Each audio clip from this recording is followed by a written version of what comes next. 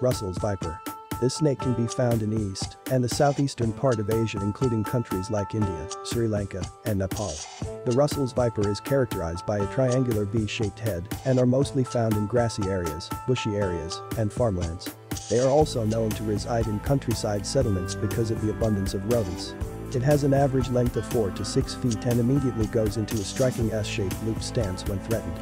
This is a sign to look out for, since these snakes usually do not show any warning signs before striking. In addition to their sudden attacks, the Russell vipers are known for their aggression and are part of the big 4 dangerous snakes in India, responsible for between 1,500 to 2,500 bites in a year. They produce an average of 300 mg of venom in a single bite, and a lethal dose for a human is between 40 to 70 mg. People who have been bitten by these snakes have experienced a variety of organ damage after the bite is treated.